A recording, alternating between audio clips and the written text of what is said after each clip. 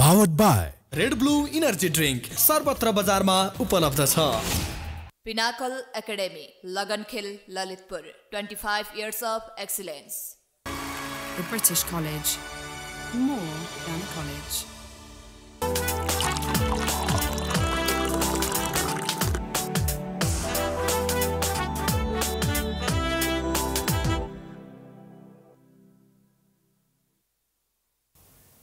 Hello good morning अनि नमस्कार। आज शनिबारको दिन आउनुस् अब फुर्सदमा बसेर एकछिन चिया खाऊ 9 बजेसम्म चिया पिउँदै गफ गरौँ। र यो शनिबारको यो फुर्सदको कुरा भन्ने बित्तिकै अब मोबाइलमा यसो झुन्डिन मन लाग्छ होला तपाईँलाई पनि हैन। हामी सबै मोबाइलमा एकदमै अभ्यस्त भइसकेका छौँ नि त यो सामाजिक सञ्जालमा। र यो सामाजिक सञ्जालमा अभ्यस्त हुने कुरा गर्दै गर्दा पछिल्लो समयमा सामाजिक सञ्जालमा निकै एकदमै तातिएको एउटा विषयवस्तु छ सन्दीप लामिछाने प्रकरण। र यो सन्दीप लामिछाने प्रकरण सँगसँगै धेरै तर्क वितर्क र कुतर्कहरू सामाजिक सञ्जालमा हामीले देख्दै आएका छौँ। र यही विषयमा हामी आज कुराकानी गर्दैछौँ। र आज कुराकानी गर्नको लागि मैले स्टुडियोमा लिएर आएको छु विगत 10 वर्षदेखि वकालत गर्दै आउनुभएको एकजना अनुभवी वकिल मसँग हुनुहुन्छ, जसले चाहिँ सर्वोच्च अदालतमा वैधानिक वकिल भई 1 वर्षदेखि काम पनि गर्दै आउनुभएको छ। ललितपुर जिल्ला अदालतमा पनि 2 वर्ष काम गरिसक्नु भएको छ वैधानिक वकिलको रूपमा। उहाँसँग आज हामी चिया पिउँदै गफगाफ गर्छौँ। म उहाँलाई 1 कप चिया हाल्दै गर्छु, त्यतिन्जेल लिउँ एउटा सर्ट टी ब्रेक।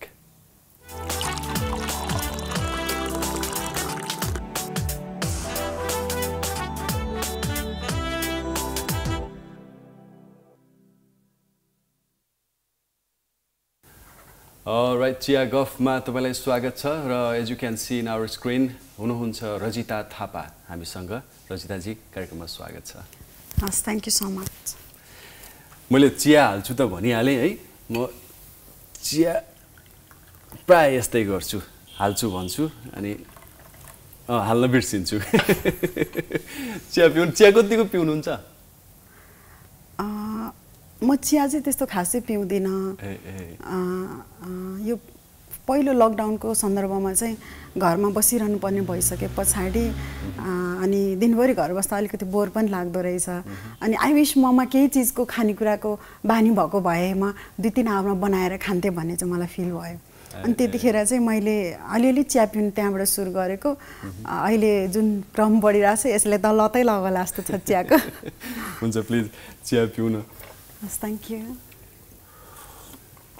मैले अघि हुन त तपाईँलाई वैधानिक वकिल भनेर भन्दा पनि कतिले चाहिँ वैधानिक भनेर पनि झुकिन्छन् होला हैन। अनि मैले चाहिँ फेरि अब तपाईँ सर्वोच्चमा विगत 1 वर्ष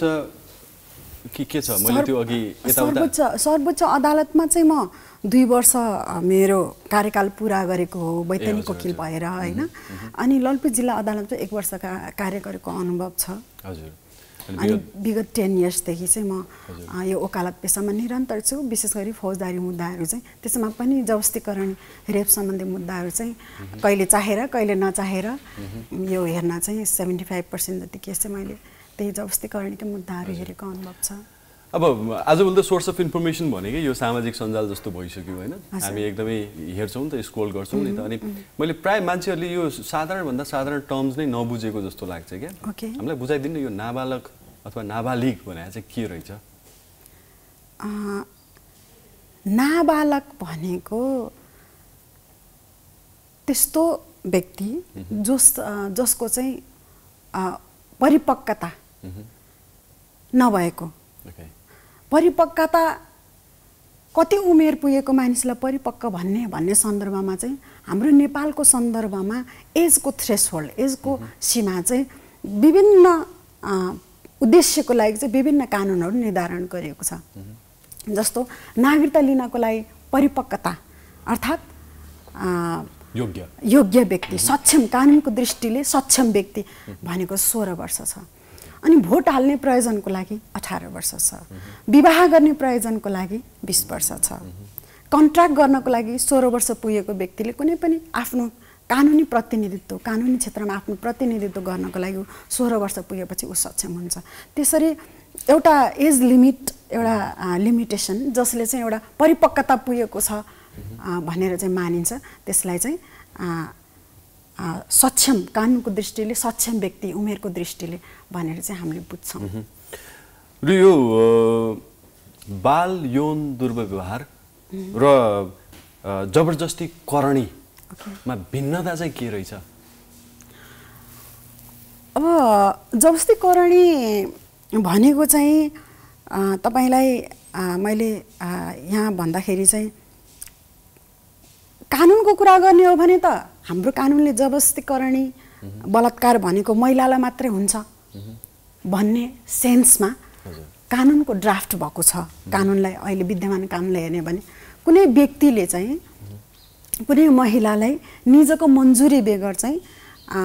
यौन कार्य गरेको खण्डमा चाहिँ त्यसलाई जबरजस्ती करणी अर्थात् बलात्कार भनिन्छ भनेको छ। त यति भन्दै गर्दा कानुनले चाहिँ पुरुष विरुद्ध पनि यो जबरजस्ती करणी हुन्छ भनेर इमेजिन नगरेको जस्तो देखिन्छ। तेस्रो लिङ्गी विरुद्ध पनि यो जबरजस्ती करणी हुन्छ भन्ने कुरा चाहिँ इमेजिन नगरेको जस्तो देखिन्छ। यो कानुनको प्रावधानलाई लिटरल इन्टरप्रिटेसन शाब्दिक अर्थलाई हेर्ने हो भने त यसलाई अलि बृहत रूपमा व्याख्या गर्ने हो भने महिलाले पुरुषले महिलालाई जनाउँछ भन्ने कानुन प्रावधान पनि हामीसँग छ। तर कानुन ड्राफ्ट गर्ने सन्दर्भमा चाहिँ कुनै व्यक्तिले महिलाको इच्छा विपरीत चाहिँ शारीरिक सम्बन्ध राखेको खण्डमा चाहिँ त्यो चाहिँ जबरजस्ती करणी हुन्छ भनेको छ। अब जबरजस्ती करणीमा मुख्यतः भनेको सहमति महत्त्वपूर्ण कुरा हुन्छ हैन। यौन कार्य गर्नु शारीरिक सम्पर्क राख्नु त पहिलो आवश्यकता पर्यो नै, पहिलो एउटा कन्डिसन भयो भने त्यो सँगै जहिले पनि जबरजस्ती करणीमा सहमति चाहिँ जोडेर आएको हुन्छ। अब सहमति भयो कि भएन भन्ने कुराले त्यो चाहिँ यौन कार्य मात्रै थियो कि शारीरिक सम्बन्ध मात्रै थियो कि वा जबरजस्ती करण थियो भन्ने कुरा त्यसले निर्धारण गर्छ। तर नाबालकको हकमा अघि तपाईले प्रसङ्ग उठाउनु भयो कुनलाई चाहिँ नाबालक भन्ने कसलाई बालिग भन्ने यो के हो भन्ने सन्दर्भमा प्रश्न उठायो भने त्यो सन्दर्भमा जबरजस्ती करणी सन्दर्भमा मैले यसलाई प्रस्ट्याउन जरुरी छ भन्ने मलाई लाग्छ। हाम्रो सन्दर्भमा यो जबरजस्ती करणी कानुनको विषयलाई लिएर हेर्दाखेरि चाहिँ यसको लागि म्याच्युरिटीको एज भन्छ नि, सक्षम व्यक्ति उमेरको हिसाबले नाबालक होइन कि साबालक हुनको लागि चाहिँ शारीरिक सम्पर्क राख्नको लागि चाहिँ कम्तीमा पनि 18 वर्ष पुरा भएको हुनुपर्ने भन्ने कानुनले चाहिँ एउटा थ्रेसहोल्ड राखेको छ। त्यो कसरी राखेको छ भन्दाखेरि जबरजस्ती करणीको अपराधको परिभाषा दिँदै गर्दा सहमति मुख्य कडी भए पनि जबरजस्ती करणी हो कि होइन भन्ने सन्दर्भमा निर्धारक तत्त्व सहमति भए तापनि नाबालक अर्थात् जो व्यक्तिको 18 वर्ष उमेर पुगेको छैन त्यो सन्दर्भमा चाहिँ त्यो व्यक्तिले सहमतिमै शारीरिक सम्बन्ध राख्यो भने पनि त्यो चाहिँ जबरजस्ती करणी हुन्छ भनेर कानुनमा प्रष्ट छ। किनभने उ चाहिँ त्यो सहमति अथवा असहमति गर्नको लागि योग्य भइसकेको हुँदैन भन्ने अनुमान हो। र एउटा निश्चित उमेर हदसम्म मान्छेले जो नाबालक छ त्यो व्यक्तिले कुन सही र कुन गलत भनेर छुट्याउन सक्ने जुन एउटा विवेक हुन्छ त्यो विवेकको विकास भइसकेको हुँदैन मस्तिष्कमा भन्ने जुन आधार छ त्यो आधारले नै चाहिँ यो नाबालकले दिएको सहमतिले सहमति मान्दैन र सहमतिमै नाबालिकासँग सम्बन्ध राख्दाखेरि पनि त्यस चाहिँ जबरजस्ती करणी हुन्छ भन्ने चाहिँ जबरजस्ती करणी अन्तर्गतको जुन एउटा हाम्रो मुलुकी अपराध संहिता 2074 छ त्यसले चाहिँ परिभाषित गरेको छ। र जुन बाल यौन दुराचारको कुरा गर्नुभएको थियो अघि यो के हो त भन्ने सन्दर्भमा त्यसमा शारीरिक सम्पर्कै भइसक्छ र सहमतिको अभाव हुन्छ भने नाबालकको हकमा नाबालिकालाई यो शारीरिक सम्पर्क गरिएको छ उसँग भने चाहिँ सहमति नभए पनि जबरजस्ती करणी हुन्छ भनिएको छ भने यता बाल यौन दुराचार अर्थात् बालबालिकालाई गर्ने यौन दुराचार त्यसमा चाहिँ कस्तो परिस्थिति परिकल्पना गरेको छ कानुनको प्रावधानले भन्दाखेरि चाहिँ शारीरिक सम्पर्कै भइ नसकेको तर शारीरिक सम्पर्क नहुँदै यौन सन्तुष्टि सेक्सुअल ग्राटिफिकेसन लिनको लागि चाहिँ कुनै व्यक्तिलाई चाहिँ नाबालकलाई चाहिँ अथवा नाबालिकालाई त्यस्तो कुनै सामग्री देखाउनु ती नाबालिकाको अङ्ग छुने प्रयत्न गर्नु, कुनै त्यस्तो चिज बाई जेस्चर बाई वर्ड त्यस्तो सङ्केत गर्नु, अनि कुनै एकान्त ठाउँमा लिएर जानु, सेक्सुअल ग्राटिफिकेसन अर्थात् यौन सन्तुष्टिको लागि चाहिँ त्यो लिने हेतुले त्यो नाबालक अथवा नाबालिका उप चाहिँ त्यस्तो कुनै कार्य गरिन्छ जुन कार्य चाहिँ सेक्स रिलेसन राख्नुभन्दा अगाडिको अवस्थाको फिजिकल लेभलमा डिफरेन्स हुन्छ। यहाँनिर चाहिँ सेक्सुअल रिलेसन राख्दाखेरि जबरजस्तीकरणीमा सेक्सुअल्ली फिजिकल्ली एक्ट भइसकेको हुन्छ भने यता दुराचारमा चाहिँ त्यो इन्टेन्सनले त्यो नियतले चाहिँ त्यो व्यक्तिलाई त्यस्तो कुनै एक्ट गरे बाई जेस्चर बाई वर्ड कुनै भिडियो देखाउने, छुने प्रयत्न गर्ने, आफ्नो यौनाङ्गहरू छुन लगाउनु, उत्प्रेरित गर्नु, यस प्रोभोकिङ भन्छ नि इङ्ग्लिसमा हैन, त्यस्तो माहौल क्रिएट गर्नु र त्यसको अल्टिमेट उद्देश्य भनेको सेक्सुअल ग्राटिफिकेसनको हेतुले चाहिँ त्यस्तो गर्छ भने चाहिँ त्यो चाहिँ त्यस्तो कार्य जुन बालबालिका उप गरिन्छ भने त्यो चाहिँ बाल यौन दुराचार भन्छ। कानुनले यसरी परिभाषित गरेको छ। बाल यौन दुराचारको सजाय चाहिँ के छ, के भन्छ हाम्रो कानुनले? सजाय 3 वर्षसम्म कैद र 30,000 रुपियाँसम्म जरिवानाको प्रावधान छ बाल यौन दुराचारमा भने। अब जबरजस्तीकरणीमा त उमेरको हद अनुसार यसको सजायको मात्रा अलग छ र यसलाई मैले अझ प्रश्नाउँदाखेरि के भन्छु भन्दाखेरि जहिले पनि पीडित भनिएको व्यक्ति अर्थात् जबरजस्तीकरणीको पीडितको उमेर र सजाय बीचमा जहिले पनि क्रमानुपातिक सम्बन्ध हुन्छ अर्थात् उल्टो सम्बन्ध हुन्छ। जति जति पीडितको उमेर कम हुँदै जान्छ त्यति त्यति सजायको हद र मात्रा चाहिँ बढ्दै जान्छ र जति जति पीडितको उमेर बढ्दै जान्छ त्यति त्यति नै सजायको हद चाहिँ कम हुँदै जान्छ। यसरी उमेरसँग व्युत्क्रमानुपातिक उल्टो सम्बन्ध रहन्छ सजाय र उमेरको हदमा पीडितको हकमा। यस्ता कुराहरू त कानुनले पहिल्यैदेखि नै तोकिरहेको कुरा हो नि हैन, पहिल्यैदेखि त्यो थियो नि त रिटन, इट वाज देयर हैन त्यो किताबमा। तर हामीले नबुझेका मात्रै हौं, हामीले बुझ्न त्यता ध्यान नदिएका मात्रै हौं र अझै धेरै कुराहरू तपाईसँग बुझ्नु छ, अझै धेरै क्वेशन्सहरू मलाई सोध्नु छ तपाईसँग आज। त्योभन्दा पहिले हामी चिया गफमा जान्छौँ एउटा ब्रेकतिर। ब्रेक पछाडि हामी आउनेछौँ चिया गफ हेर्दै गर्नुहोला। आज हामीसँग रजिता थापा हुनुहुन्छ।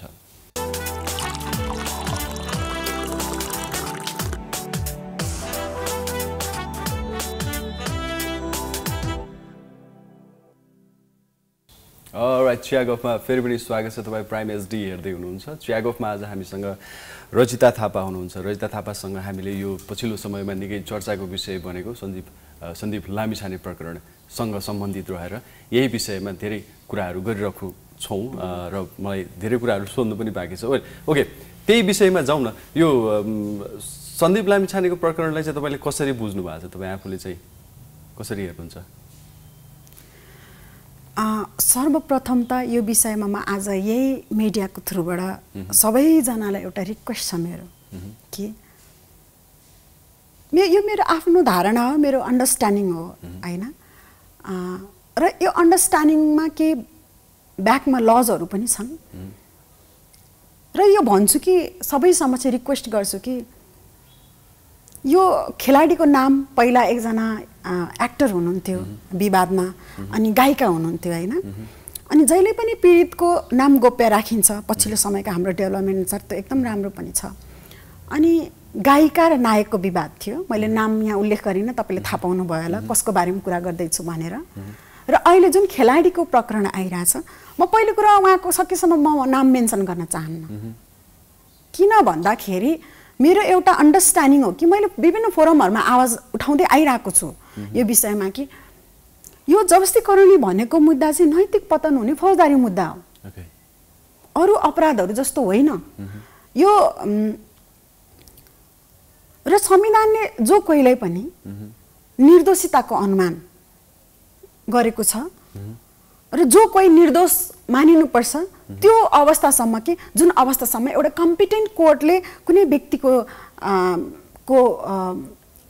उपर लागेको आरोपको सन्दर्भमा प्रुभ नभइन्जेलसम्म, प्रमाणित नभइन्जेलसम्म, अन्तिम ठहर नभइन्जेलसम्म त्यो व्यक्ति चाहिँ कानुनको दृष्टिमा निर्दोष हो भनेर अनुमान गर्नुपर्ने हुन्छ। यो संवैधानिक अधिकार हो। आजको मितिसम्म निज खेलाडी उपर जाहेरी परे तापनि यी व्यक्ति चाहिँ गुनेगारै हुन् अथवा यी व्यक्ति दोषी नै हुन् भनेर हामीले चाहिँ जुन हिसाबले सोसियल मिडियाहरुमा आइराछ आउँछ र हामी विथ थ्रिल एन्ड एक्साइटमेन्टमा हामी इन्भल्भ हुन्छौं यो पनि गलत हो भन्ने चाहिँ म यहाँहरु समक्ष यो कुरा राख्छु किनभने एउटा महिलाको पीडितको च्यास्टिटीको सवाल छ रेप भइसकेपछि यदि वास्तवमा रेप भइसकेको हो भने रेप भइसकेपछि उसले बियर गर्नु पनि साइकोलोजिकल स्ट्रेस सोशल इमेज अनि सोशल स्टिग्माटाइजेसन र फिजिकली जुन एउटा क्षति हुन्छ लगायत विभिन्न क्षतिहरू हुन्छ त्यसको क्षतिको पूर्ति यो दुनियाँमा केही चीज पनि छैन यो जरिवानाको कुरा छोड्दिनुस् क्षतिपूर्तिको कुरा छोड्दिनुस् त्यसैगरी कोही व्यक्तिलाई जबरजस्तीकरणीको आरोप लाग्यो कुनै पुरुषलाई भने र ऊ वास्तवमै त्यसमा इन्भल्भ भएको थिएन यदि ऊ निर्दोष हो भनेर निर्दोष भएको अदालतबाट प्रमाणित भएको खण्डमा जुन त्यो इन बिट्विनको ग्यापमा जुन उले बियर गरेको हुन्छ नि समाजबाट अपहेली तिरस्कृत हुन्छ नि जुन एउटा हेर्ने दृष्टिकोण हुन्छ नि तपाईको इमेज गुमेको हुन्छ पुरुषको भने त्यो इमेज ब्याक गर्नको लागि पहिला जुन आरोप लाग्नु अगाडिको mental condition social condition economic condition family condition जुन स्टेजमा त कहिले पनि पुग्न सक्दैन त्यसको क्षति नै पूर्ति हुन्छ भन्ने मलाई चाहिँ लाग्दैन हामी जहिले पनि भिक्टिम जस्टिसको कुरा गर्दै गर्दाखेरि हामीले सन्तुलित भएर चाहिँ आरोपितहरूको सन्दर्भमा पनि तिनीहरूलाई अन्तिम अदालतले सक्षम अदालतले दोषी करार नगरिन्जेलसम्मको अवधिसम्मकोलाई उनीहरू निर्दोष मानिनुपर्छ र मानिन्छन् भने जुन क्षति छ यतापट्टि पनि हुने त्यो सन्दर्भलाई हेर्दाखेरि निजको नाम पनि गोप्य राखिनुपर्छ भन्ने मेरो चाहिँ एउटा मान्यता हो हेर्नुस् र मैले आवाज उठाउँदै आइरहेछु विभिन्न फोरमहरुमा पनि मैले उठाउँदै आइरहेछु त्यसैले म उहाँको नाम लिन चाहन्न एउटा शर्त अनि जुन भन्नुभयो सोशल मिडियामा जुन आइराछ तपाईको यस दृष्टिकोण के हो भन्नुभयो पहिलो क्रममा एउटा कानुन पेशाकर्मी अधिवक्ता म मिडियामा आएको हल्लाहरू भन्दा पनि म चाहिँ फिजिकल एभिडेन्स र अनुसन्धान र तहकीकातको सन्दर्भमा चाहिँ प्रोड्युस भएको डकुमेन्टहरूलाई हेरेर म चाहिँ एउटा विश्लेषण गरेर माइन्युटली त्यसलाई विश्लेषण गरेर मेरो हिसाबले म एउटा कन्क्लुजनमा निकाल्न सक्छु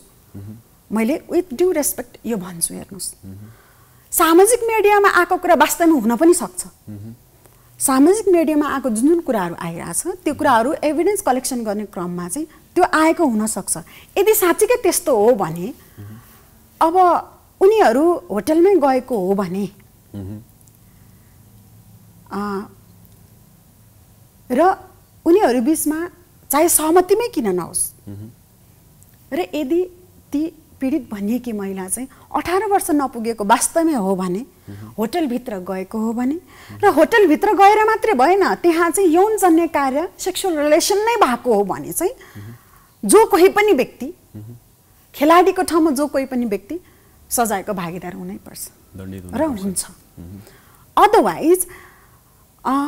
जो महिला र पुरुष होटलको रुम भित्र जान्छ भन्दैमा चाहिँ त्यहाँ सेक्सुअल एक्टिभिटी नै हुन्छ भनेर पूर्वानुमान अथवा परिकल्पना गर्ने अथवा आरोप लगाए जस्तै हुन्छ भन्ने पनि छैन सन्तुलित दृष्टिकोणले हेर्नुपर्छ भन्ने लाग्छ मलाई चाहिँ त्यसको आधार के त भन्दाखेरि फिजिकल एभिडेन्सेस अकाट्य हुन्छन् अनि फ्याक्ट डजन्ट लाई भन्छ नि सर फ्याक्टले त झुट बोल्दैन हैन के तथ्यहरू चाहिँ कलेक्सन भएको छ इन्भेस्टिगेसनको दौरानमा त्यसले निर्धारण गर्ने कुरा हो र हरेक व्यक्ति चाहिँ कोठाभित्र जाँदैमा सेक्सुअल रिलेसन राख्नलाई गएको होला अभियसली भयो होला चाहे त्यो सहमतिमा होस् चाहे त्यो असहमतिमै किन नहोस् हैन त्यसरी बाहिरबाट मूल्याङ्कन गरे जस्तो नहुन पनि सक्छ अहिले कसैले निर्दोष हुन पनि सक्छन् भनेर चाहिँ मान्न पर्छ जस्तो लाग्छ किनभने यो व्यक्तिको हरेक आरोपितको संवैधानिक अधिकार पनि हो र जुन एउटा हाम्रो हुइम हुन्छ सोशल मिडिया एउटा हाम्रोमा अहिले पछिल्लो समय दुःखका साथ भन्नुपर्छ सर हैन पछिल्लो समय मिडिया ट्रायल पनि बढी भएको छ अनि इस्युलाई लिएर वाद विवादहरू एकदम हुने अनि मतान्तरहरू हुने मानौ त्यही नै बहस भइरहेको छ इजलासमा होइन मिडियामा चाहिँ बहस भइरहेको छ र ती बहस गर्ने सबैजना वकिलहरू हुनुहुन्छ जस्तो महसुस हुन्छ। अहिले यो उमेरको हदबन्दी जुन यो बालिग उमेर 18 वर्ष कई विषयमा पनि तर्क वितर्कहरू सुनिन्छ नि, यो कानुनले 18 वर्षलाई बालिग उमेर यो आधार चाहिँ के रहेछ, यो कहाँबाट आयो यो 18 वर्ष चाहिँ? तपाईले एकदमै जेन्युन क्वेसन गर्नुभयो, एकदम एउटा खड्किने विषय सन्दर्भमा राख्नुभयो भन्ने लाग्छ सर मलाई। म पनि यो प्रश्नको उत्तर खोजिरहेको छु। पहिला हाम्रो यो अहिलेको कानुन जुन छ मुलुकी अपराध संहिता 2074 आउनु अगाडि यो लागू भएको भदौको 75 साल भदौ 1 गतेदेखि लागू भएको हो। त्योभन्दा अगाडि तपाईँ हामीलाई जानकारी नै होला मुलुकी ऐन थियो, विशेष त यो जब्स्टिकरण सम्बन्धी मुद्दालाई गभर्न गर्ने कानुन भनेको चाहिँ मुलुकी ऐन थियो। त्यसमा कुनै पनि व्यक्ति सेक्सुअल रिलेसनसिप राख्नको लागि चाहिँ ऊ एबल हुने कानुनले अनुमति दिने एज भनेको 16 इयर्स थियो। यो कानुन त्यो कानुनलाई रिप्लेस गरेर यो कानुन ल्याइयो जब यो कानुनमा उमेरको हद बढाइयो, अर्थात् सेक्सुअल रिलेसनसिप राख्नको लागि जुन थ्रेसहोल्ड छ एजको थ्रेसहोल्ड 16 बाट 18 बढाएको छ। म यो खोजिरहेको छु, म पनि मैले अनेस्टली भन्नुपर्छ म यो खोजिरहेको छु। यो 16 इयर्सबाट 18 इयर्स बनाउँदाखेरि जुन विधायिका छ हाम्रो कानुनको मुख्य स्रोत, विधायिकाले के सोचेर एज एक्सटेन्सन गर्यो, के को आधारमा गर्यो? यदि पुरानो कानुनमा केही अभाव थियो भने र परिवर्तन गरेर केही थप्नु पर्यो भने के कुरा सम्बोधन गर्न सकेन पुरानो कानुनले र नयाँ कानुनमा एड गर्नु पर्यो? पुरानो कानुनमा के कुरा बढी थियो र नयाँ कानुनमा के घटाउनु पर्यो र त्यसको लजिकल रिजनिङ के हो भन्ने कुरा चाहिँ प्रष्ट हुनुपर्छ भन्ने लाग्छ विधायिकाले कानुन बनाउँदा। अब मैले अनौपचारिक रूपमा बुझ्दाखेरि चाहिँ हाम्रोमा कानुन बनाउने सन्दर्भमा विधायिकाले पुरानो भएको कानुनमा के ग्याप भयो र नयाँ कानुनमा के थपियो र त्यसको रिजनिङ के हो भन्ने कुराको चाहिँ लिखित रूपमा अभिलेख छैन, राखिँदैन भन्ने कुरा मैले बुझ्नमा मेरो जानकारीमा आयो। यो सुन्दा मलाई एकदम दुःख लाग्यो, किनभने कानुन भनेको विधायिकाको मनसाय पत्ता लाउने भनेको चाहिँ कानुनबाटै हो। त्यो कानुन बनाउँदै गर्दा विधायिकाले के कुरामा छलफल भयो हैन, के कुरामा मतान्तर भयो र के कुरा सम्बोधन गर्न नसकेर त्यसको लागि उचित कानुन ल्यायो भन्ने सन्दर्भमा अभिलेख हुनु पर्थ्यो। र मलाई लाग्छ यो कानुन बनाउँदै गर्दाखेरि डेफिनेटली एउटा हेल्थ साइन्स को एक्सपर्ट हैन, यो हेल्थसँग रिलेटेड काम गरेको कुन एजमा म्याच्युरिटी हुन्छ त मान्छेको मेन्टल्ली, कुन एजमा ऊ सक्षम हुन्छ त मेन्टल दृष्टिकोणले सेक्सुअल रिलेसन राख्नको लागि सहमति दिने सन्दर्भमा को व्यक्ति सही व्यक्ति हो, को व्यक्ति गलत व्यक्ति हो, सेक्सुअल रिलेसन राख्न हुन्छ कि हुँदैन, कुन एजमा भन्ने सन्दर्भमा चाहिँ मुख्य निर्धारक तत्त्व भनेको जुन हेल्थ साइन्स छ कुन एजलाई चाहिँ म्याच्युरिटीको ब्रेन हुन्छ कुन एजमा भन्ने पनि डेफिनेटली लियो होला। यदि लिएको छैन भने र त्यतिकै बढाएको छ नि त दुःखद मान्नुपर्छ। 16 बाट 18 यो एउटा एस्पेक्ट भयो, यो साइन्सको एस्पेक्ट भयो, फिजिकल हेल्थ को एस्पेक्ट भयो भने यो विषयसँग सम्बन्धित अर्को विशुद्ध अलग पाटो छ, त्यो भनेको सोशल एस्पेक्ट, सोशल डाइमेन्सनको कुरा। हाम्रोमा अझै पनि चाइल्ड म्यारेज हुन्छ हेर्नुहोस् है, दुःखको कुरा चाइल्ड म्यारेज हुन्छ कतिपय ठाउँमा होइन। हामी काठमाडौँ बसिरहेका छौँ, काठमाडौँ अथवा सर्टेन सहरहरूलाई नै हाम्रो नेपालीहरूले अझै पनि मेन नेपाली हो भन्नुहुन्छ। कति ठाउँ छ काठमाडौँ जस्तो ठाउँ, कति ठाउँ छ लिमिटेड छ, काठमाडौँ मात्रै होला। तर दूरदराज ठाउँहरू धेरै छन् हैन, अनि रोडहरू गयो होला नि, तर कानुनी सचेतना लिगल अवेरनेस चाहिँ एकदम कम छ। र बिस्तारै सचेतना बढ्दै गएर 16 वर्ष उमेर पुगेको मान्छे चाहिँ एकदम मच्योर हो भन्ने एउटा कन्सेप्ट बिस्तारै डेभलप भएर एउटा स्टेजमा पुगिरहेको अवस्थामा एकैचोटि 18 ल्याइयो। जुन ग्याप भयो नि कानुनी सचेतना बीचको ग्याप भयो नि 16 इयर्सबाट 18 इयर्समा पुग्यो भन्ने सन्दर्भमा चाहिँ यो विषयमा अझै पनि व्यापक रूपमा प्रचार प्रसार भएको छैन। हाम्रोमा भनेको 16 इयर्सको एज भनेको व्यावहारिक हिसाबले 16 इयर्सको मान्छे जिम्मेवार भएन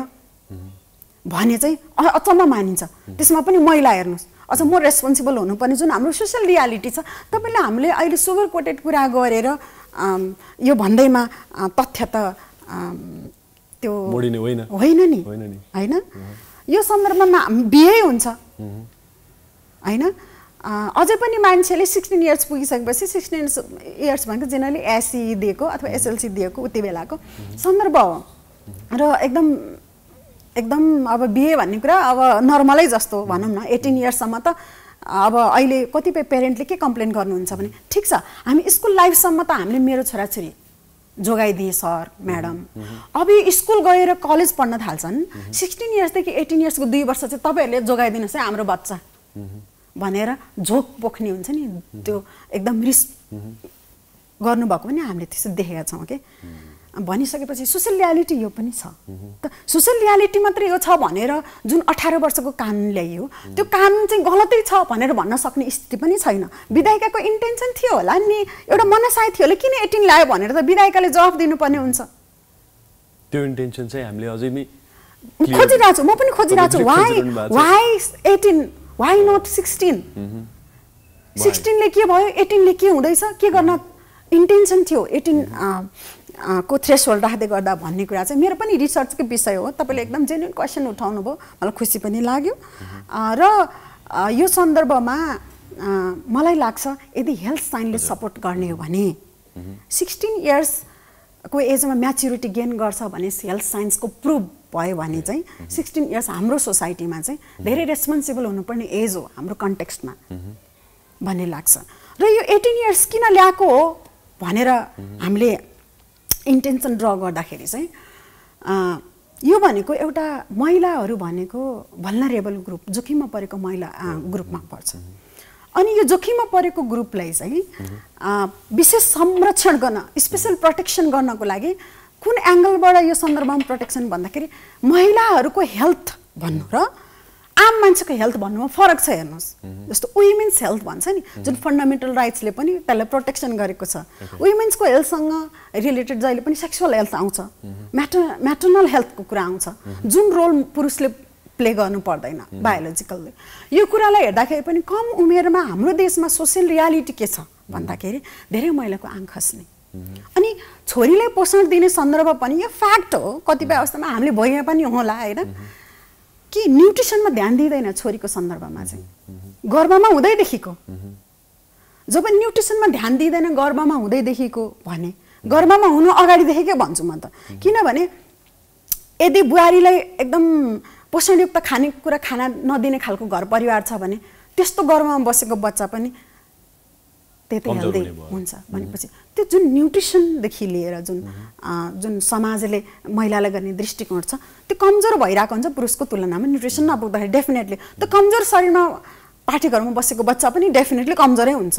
न्युट्रिसन पर्याप्त पुगेको पाठेघरको तुलनामा भने यो सन्दर्भमा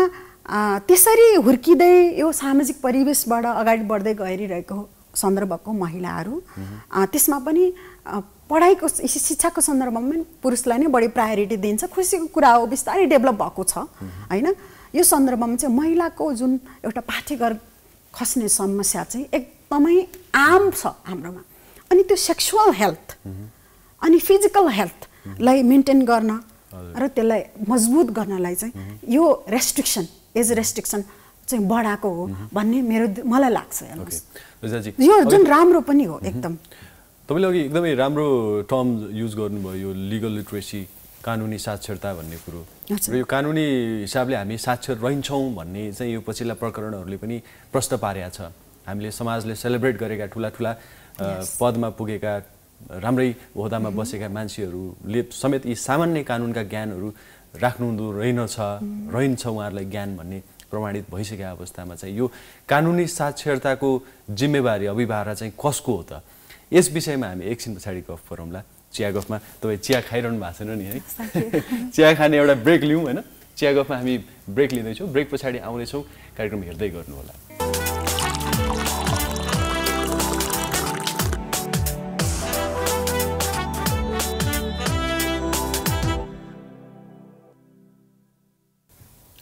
राइट चिया गफ तपाईँ हेर्दै हुनुहुन्छ चिया गफमा आज हामीसँग अधिवक्ता रजिता थापा हुनुहुन्छ रजितासँग हामीले यो पछिल्लो समयमा सामाजिक सञ्जालमा निकै एकदमै छलफलको विषयवस्तु बनिराखेको यी प्रकरण यो सन्दीप लामिछाने प्रकरणका विषयमा रहेर हामी कुराकानी गरिराखेको छौँ राइट मलाई एकदमै सोध्नु मन लागेको यो पब्लिक सेन्टिमेन्टको कुरो सोध्नु मन लागेको कि जस्तो अब उहाँहरू त समाजले सेलिब्रेट गरेको सेलिब्रिटीहरू अनि उहाँहरूलाई चाहिँ फसाइयो अथवा उहाँहरूलाई चाहिँ यो सुनियोजित थियो भन्ने खालको एक किसिमको पब्लिक सेन्टिमेन्ट पनि छ नि त अनि त्यसले चाहिँ यो निर्णयमा अथवा कानुनको सम्पादनमा केही फरक पार्छ अथवा प्रभावित हुन्छ लाइक निर्णय लिँदाखेरि कानुन पब्लिक सेन्टिमेन्टलाई कतिको कानुनले ख्याल गर्छ यस्तो छ सर कानुनले पब्लिक सेन्टिमेन्टलाई कतिपय अवस्थामा यस्तो अपराधको सन्दर्भमा होइन अन्य सन्दर्भमा पब्लिक सेन्टिमेन्ट हेर्न सक्छ तर अपराध त स्ट्रिक्टली एकचोटि कानुन भायोलेट भइसके पछाडि त त्यो त कानुन त अप्लाई हुनुपर्छ रिगार्डलेस अफ पर्सन्स स्ट्याटस होइन economic condition social condition regardless of all these status equally apply हुनुपर्छ र इक्वल प्रोटेक्सन पनि हुनुपर्छ अब यो तपाईले जुन यो जब्स्तीकरणको सन्दर्भमा दुईटा सेलिब्रिटीको कुरा गर्नुभयो यसमा माहौल अलिकति फरक छ हेर्नुस् कस्तो फरक छ अन्तर्वस्तु भन्दाखेरि यसमा पीडित भनिएको व्यक्ति नाबालक छ भनिन्छ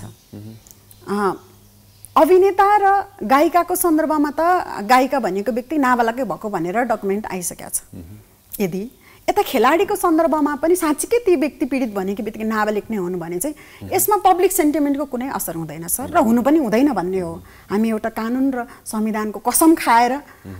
कानुन र संविधान चाहिँ अक्षरशः पालना हुनुपर्छ भनेर चाहिँ यसको वकालत गर्ने मान्छेहरूले मात्र होइन अन्य व्यक्तिले पनि एउटा सुशासन चाहने व्यक्ति कानुनको समान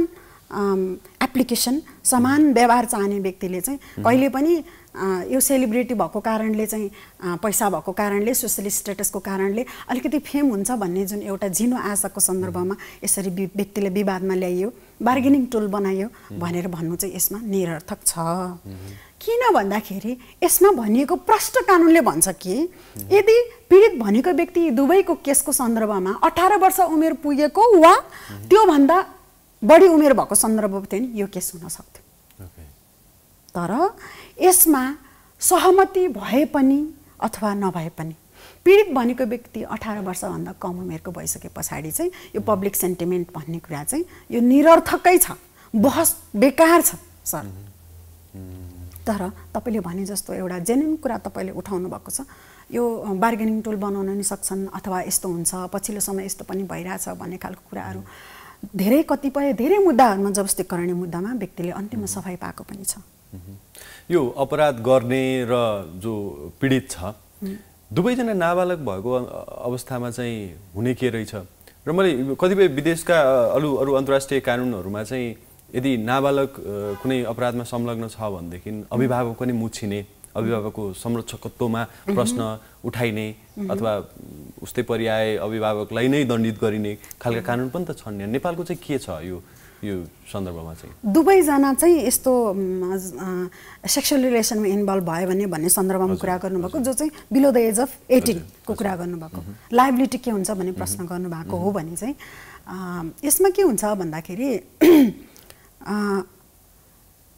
यो रिलेसनशिपमा दुवै जना नै मानिनु प्रेम सम्बन्धमा रहेछन् भने पनि र सहमतिमै रिलेसन भएको रहेछ भने पनि पुरुषलाई चाहिँ सजाय हुन्छ किनभने हाम्रो कानुनले महिलालाई सजाय गर्ने अनुमान गरेको छैन सहमतिमा भएको सम्बन्ध रहेछ भने अनि रोमियो एन्ड जुलियट ल भन्ने चाहिँ जुन एउटा प्रख्यात छ संसारमा हैन